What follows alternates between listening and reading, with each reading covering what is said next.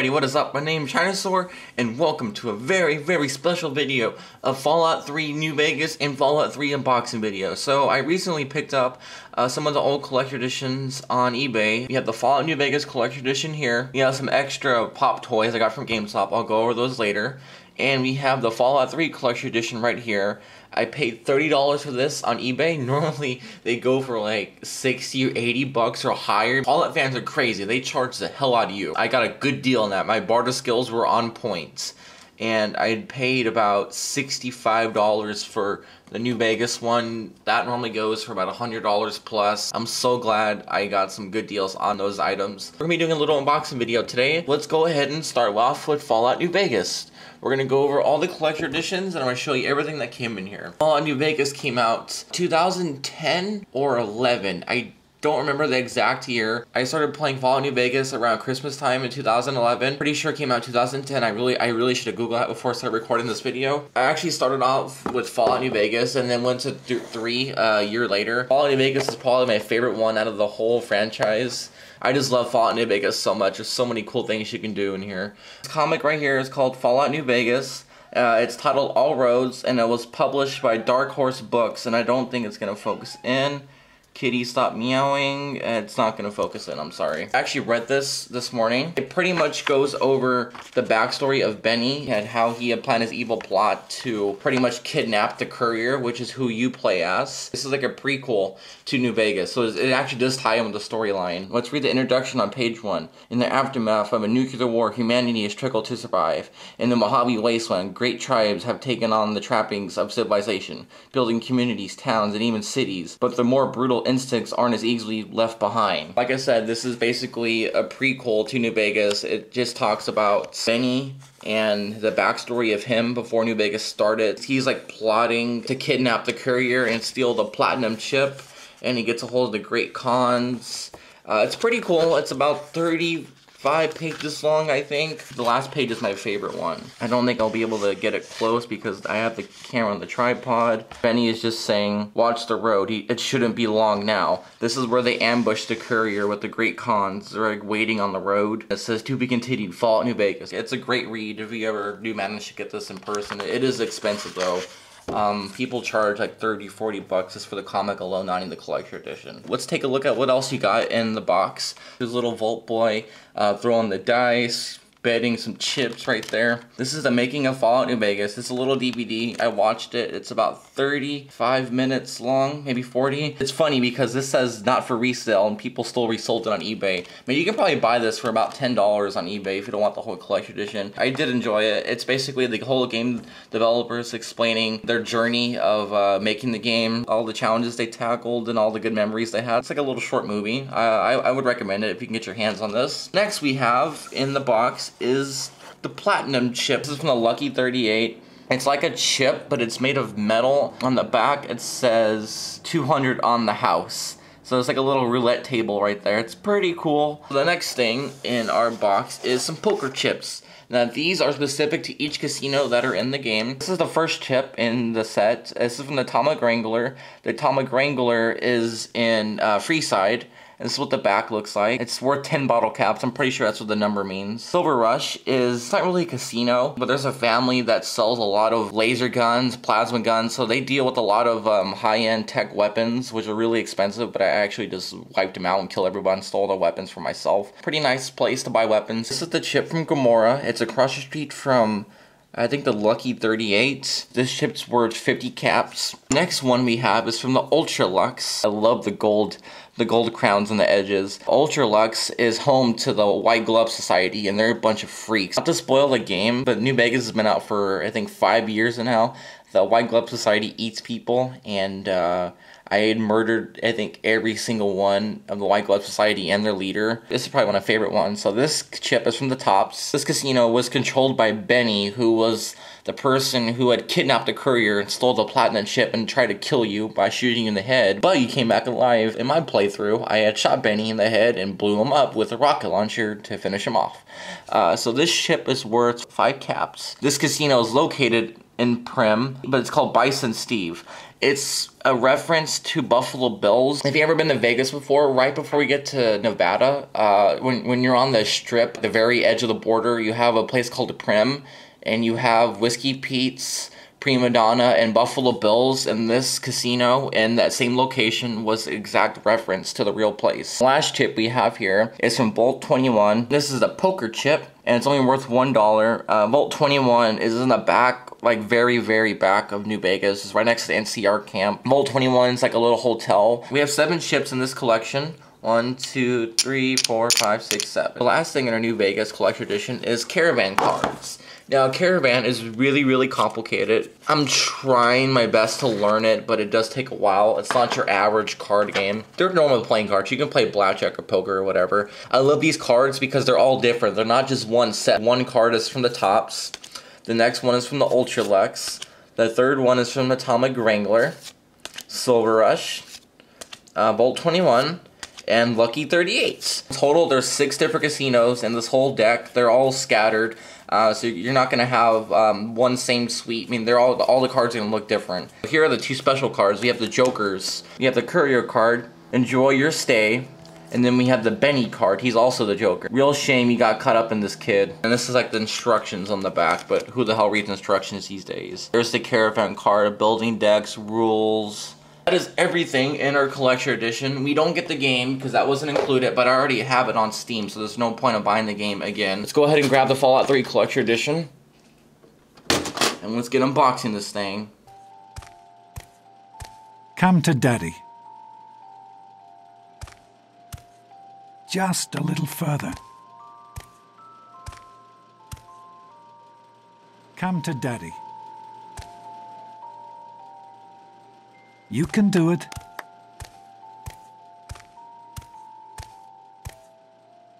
There you go. My goodness, just a year old and already walking like a pro.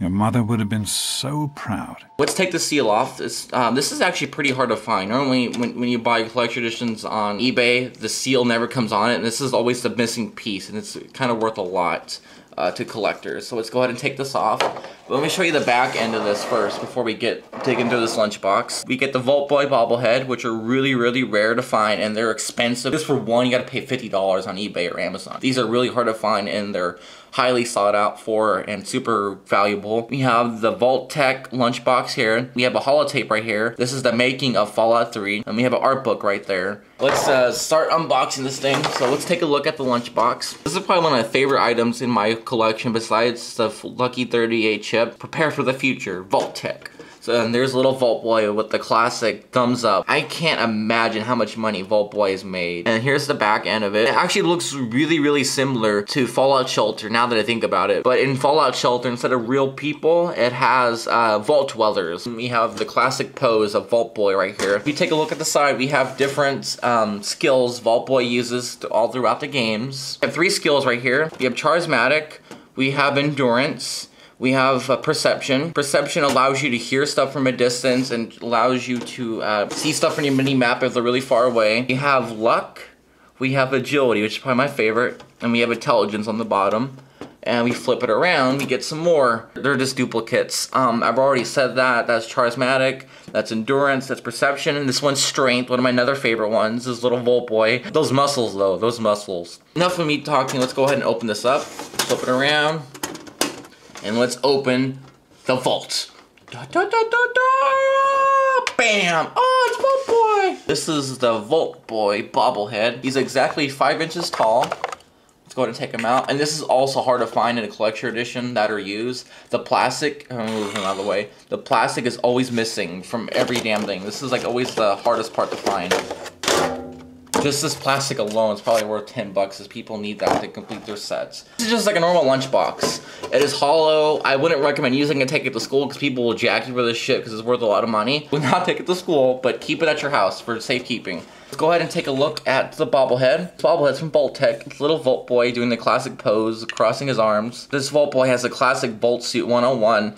101 is the starting location in Fallout 3 where you start off as a little baby. As time goes on, you grow up and you become an adult, and then he just leaves. And then you have to go track him down and find him. The detail on this is pretty cool. I love it. Just the smiley face is so damn adorable. Shh.